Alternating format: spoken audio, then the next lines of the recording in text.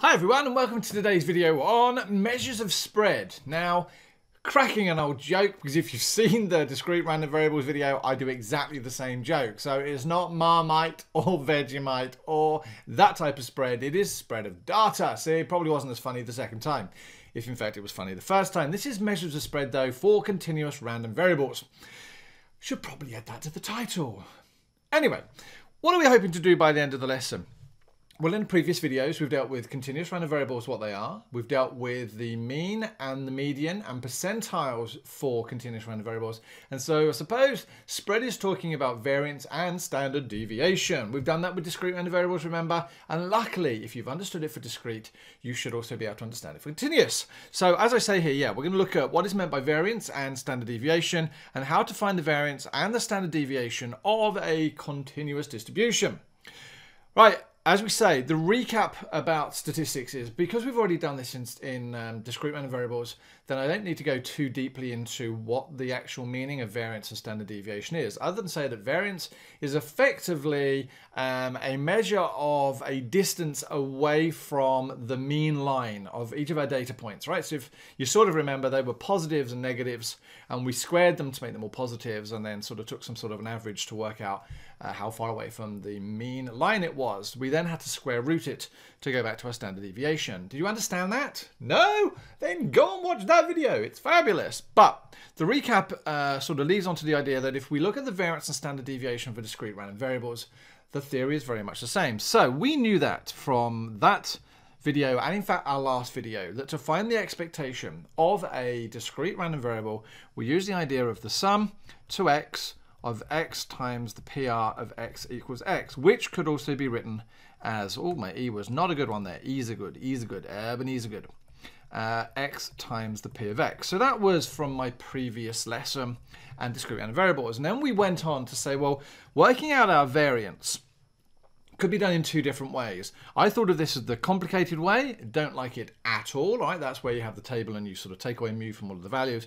Or this one here, which is actually the one that we used. So the idea was that the variance of x was given by the expectation of x squared minus the expectation of x all squared. Now, just to recap, do you remember that when we wanted to find the expectation of x squared, we did the sum again to x of x squared times the p of x. So we added that extra table in, whereas we normally would have had x and p of x, we added that table in, so we did the x squared. And then because we did the sum of all the values, we just multiplied this value by this value by this value. That sort of row there effectively disappeared. The same theory is actually going to hold true. How do we find the standard deviation? Well, if you remember, with the variance, we were squaring all of our distances away from the mean. And so to turn it back into the original units, we need to square root the variance. Right, so how does that apply to continuous random variables? Well, exactly the same. We knew that the mean from our previous video of a continuous random variable is given by the integral. All right, and if we remember about the integral sign, what does it do? It sums all of the areas under. For a PDF, and remember, for a PDF, the area underneath has to be equal to 1, so that our sum of our probabilities can be no more than 1. So we said that the E of x for a continuous random variable is equal to minus infinity, or a and b, of x times whatever my function of x was, dx. That gives me my expected value. And because the variance remains exactly the same, so the variance is calculated by the e of x squared minus e of x all squared, I've already got the e of x, so thank you very much. So I've already got that value there, I can square it. How do I find the e of x squared for, oops, no, put that inside the brackets, Darren. X squared, how do we do that for a continuous random variable? Well, the same way. So it's the integral between minus infinity and infinity, or whatever our limits are, of x squared times the function of x dx. And it really is actually that simple, and I've sort of put it there. So for those of you who want to take a screen grab or download PDF notes, which I'll upload shortly, that's effectively all the hard work done for you. So the variance is the same formula. The standard deviation, well, as I say here, the standard deviation is equal to the square root of the variance of x. So, mean, x times the function of x, integral between a and b, e of x squared times the function x times dx. So here is an example to sort of put all this into place. And it's pretty much the example we used from our last video. So we've got the function of x is given by 0.5x between 0 and 2. Now remember, we've got to make sure that whenever we have a probability density function, the area underneath adds up only to 1. Everything outside of those limits, so the lowest is 0 and the highest is 2, everything outside of those limits has to have an x value of 0, all the way to infinity and minus infinity. Done a little bit of that on a previous lesson, but let's not get too carried away now. So what do we want to do? We want to find the variance. So the variance of x is given by e of x squared minus bracket e of x all squared. So let's work out what the e, actually let's do it over here. Let's work out what the e of x squared is going to be. And I'm going to use my calculator to help me do this. So on the integral between the limits of 0 and 2 of x squared times my function of x, which is a half of x dx. All right, so what do we want to do? We want to go keyboard, math 2. So we want to find between 2 and 0 our function, which is x squared times 0.5x dx. Hit enter, and beautifully it comes out as 2. So we know e of x squared is now 2. What do I work out next? Well, I need to work out the e of x, because then I'm going to square that value. So the e of x, same thing between 0 and 2, but this time is going to be x times a half of x dx.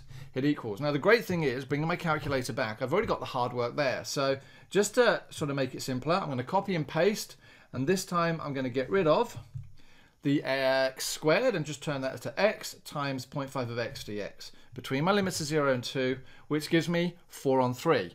Also good, because that's what it was in my last video. So that really is the hard work done. How do I now find my variance of x? Right, well, just plonk it into the formula. So e of x squared was 2 minus 4 on 3 all squared. So again, I'm going to do my calculator, so 2. So highlight and drag it down, although it's not working particularly well. Let's just type 2 minus, open brackets, let's drag all of that, close the brackets and square it. Gives me the grand total of 0.22231. Now, do you notice the 0.31 there? Why do you think that is? It's not really what I was expecting. And it's because I've dragged and dropped that 1.33333. So actually what I'm going to do is I'm going to go 2 minus, I know 1 over 1.333 is actually 4 on 3. So I'm going to do 4 on 3, close my brackets, and I'm going to square it. And we get 0.222, which if I put my calculator back into standard mode rather than decimal mode, will give me 2/9. So my variance works out to be 2 on 9. Having got my variance, it then says find my standard deviation, and we know the standard deviation of x is given by the square root of the variance of x, which gives me the square root of 2 on 9. Now, a point here about notation. What I've just written there would actually lose me marks in a VCAR exam, VC exam. And if you don't know what a VCAR exam, it's an Australian exam. The reason being is because your square root sign does not go over the 2/9. This is a top tip. I really should do a graphic for a top tip. The square root sign has to go all the way over and enclose what it is you're trying to square root. So square root of 2 on 9 is going to give me root 2 on 3. And ladies and gentlemen, there is my standard deviation. We've already done this sort of theory in a previous lesson, but it's now just got to remember that we use the integration sign and x or x squared to find this out. Now, how is this ever going to be useful to me? Well, we're going to fast forward to when we use the mean and the standard deviation, and towards the end of the section or the chapter, or in fact the textbook that we're dealing, the Cambridge textbook, we're going to start dealing with sample sizes and means and confidence intervals and all sorts of stuff. And a lot of this is going to be really important to us. So, as I say, later in the chapter and book, we're going to use the mean and standard deviation to answer lots of questions. Obviously, it's a maths course. We've come across this notation before, where we're trying to find the probability of mu minus 2 sigma and mu plus 2 sigma. So what we're trying to say here is find the probability that a random variable x falls between 2 standard deviations of my mean. If you remember, mu stands for mean, and sigma stands for my standard deviation. And why is this going to be important to us? Well, when we get to bell curves and all this type of stuff, and those of you who are doing further maths over here in Australia, you've gone at this type of stuff now, will know what this graph actually means.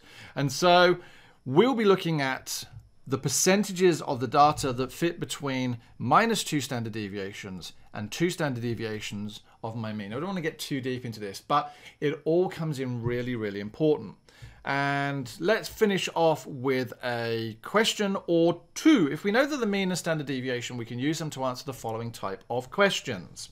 The life of a certain brand of battery X hours is a continuous random variable. That was very kind of them to give me that. Thank you very much. Continuous random variable, thank you very much. With a mean of 50. So we've got mu equals 50 and a variance of 16. Now, do you notice they've given me the variance there is 16. So I'm actually automatically going to write down that my standard deviation of X must be equal to 4. It's very rare that I'm given the variance. It's always the standard deviation. Find an approximate interval for the time period for which 95% of the batteries would be expected to last. Now, actually, that does require us to go back to here. Because what we know about this bell curve and our standard deviations is something called the 68, 95, and 99.7% rule, which in the later video, funnily enough, I call the Smith rule, but that's a whole new discussion. So what it's saying is that 68% of my data falls between 1 standard deviation, 95% of the data falls between 2 standard deviations, and approximately 99.7% lies between 3 standard deviations. So what we're basically saying is find 2 standard deviations away from the mean. So we want mu plus 2 sigma and mu minus 2 sigma, although those are going to be the other way around. So let's have a look. Mu we know is 50, plus 2 lots of sigma is 2 lots of 4, and we've got 50 minus 2 lots of 4, which gives us 58, and take away that 42. So if we wanted an approximate interval for the time period of which 95% of the batteries, our time period would be, in brackets, 42 to 58, and I'm assuming that would be hours. All right, so that's just a very basic example of how to do this. One last measure of spread we use is the interquartile range, and you've met this in year 10, and we're going to throw it in now like a ball into a basketball hoop. And no, I am no good at basketball whatsoever, although I'm strangely going to be a basketball coach or a member of staff. Go figure. It's where approximately 50% of the data lies. The best way I can show this was using a box plot. Now, if you remember what a box plot is, it's effectively something that has what we call our lowest value or our lowest point, our highest value, our lower quartile, median, and our upper quartile. So we can split our data into effectively 5 pieces. And in further, this is called the 5-point summary, where we have the lowest point, the lower quartile, median, the upper quartile, and the highest point. But the point of this is when we got 5 data items, there are 4 gaps. And those 4 gaps basically mean that we can split our data into quartiles. So wherever we see 25%, we have what we call a quartile. And the language of the interquartile range basically says find the difference between the upper quartile and the lower quartile. Well, the upper quartile is also known as the 75th percentile. If you've watched my previous video, you know what a percentile is. And this one is, strangely enough, my 25th percentile. Thank you all very much. So using that information, we can now find interquartile ranges for for continuous data. So here we go. Here's an example. Determine the interquartile range of the random variable x, which has the probability density function. So again, thank you very much. Probability density function means the area under that curve is going to be 1. So I can use all the theorem I'm about to do. It's a hybrid function, so it's going to be continuous data. And what is it we want to do? The probability density function. So to do that, we are going to find our 25th percentile. So we're going to integrate between 0 and we're going to call it a because we don't know what this value is. So whatever this 2x is, here is 2x. That's roughly speaking nothing like the value of 2x because it should really have gone through here, but just put it down to my bad drawing. So we're going between the 0 and 1. So let's imagine that's the end and it's 0 at all other places. So I'm going to draw a line there and a line there. Okay, right. So we need to try and find the 25th percentile and we'll call that A. And my 75th percentile, which we'll call B in this situation. So our 25th percentile says, we know that this here has to be 25% of my data. So it's the integral between 0 and A of my function of x, dx is equal to 0.25. So I'm going to integrate between 0 and A. What is my function? It's just 2x, dx is equal to 0.25. Loading up my trusty calculator and clearing this screen down so that we can see it all in one thing. All right, we want to solve because we're trying to find that value of a. Solve. Nope, didn't hit solve. Try that one again. Solve the integral between 0 and let's go to a of my function, which is 2x dx, where are you? And then equals 0.25, and we want to do a comma because we're solving for the value of a. Close my brackets. Once there, we get minus a half and a half. Now, I'm going to just put those into decimals just to make life a little bit easier for me for the moment. So minus 0.5 and 0.5. You know that one of those values isn't possible. Why? Because we know that this function is only defined between values of x of between 0 and 1. Although it says a equals, these are actually values of x. So we now know my a value for that is going to be 0.5. Thank you very much. So I know a. So we're now going to do it for our 75th percentile. So here is my 75th percentile, and we're going to go between. Now, don't get confused. It's actually now all of this data that we want. So 75%. So we're looking for 75% from 0 up to my value of b. So I'm going to change 0 to b.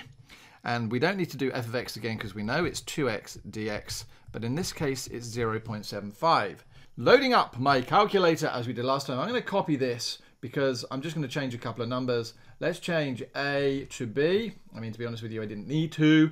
Let's change that one to b. And let's change that to 0.75. Come on, calculator. So between 0 and b, 2x dx. Press equals, and out comes those values there. So minus 0.866, and automatically my brain's going, well, it can't be negative because once again, my function is only defined between 0 and 1. And this other value here of 0.866. So I get my a value of 0.866025 . Is that my final answer? Why? Because they wanted my interquartile range. And I now know that my interquartile range is given by the upper quartile minus by my lower quartile, which in the language we're using is the 75th percentile minus the 25th percentile, which gives me 0.866025 minus 0.5. I'm firing up my calculator, even though I could do this in my head. I'm going to do 0.866025 minus 0.5, and that's going to give me invalid syntax. Why is that the case? 0.86625 minus 0.5 gives me 0.36625. And I would round that to a sufficient level of accuracy. Not that it gives me one here at this moment in time. Well, ladies and gentlemen, what have we done today? We have skipped merrily through measures of spread for continuous random variables. Great thing was it built on the stuff we did in discrete random variables. We've looked at the formulas, we can find out percentiles, we know what the standard deviation is and the variance. It has, as ever, been awesome seeing you in this video. Have you subscribed yet? No? Then do me a favor, subscribe by doing that circle there. And do me a favor as well, get out there and tell your friends. No? Alright, maybe next time. If not, there's a video there loading for you to watch. Have a great day, and I look forward to seeing you in my next video.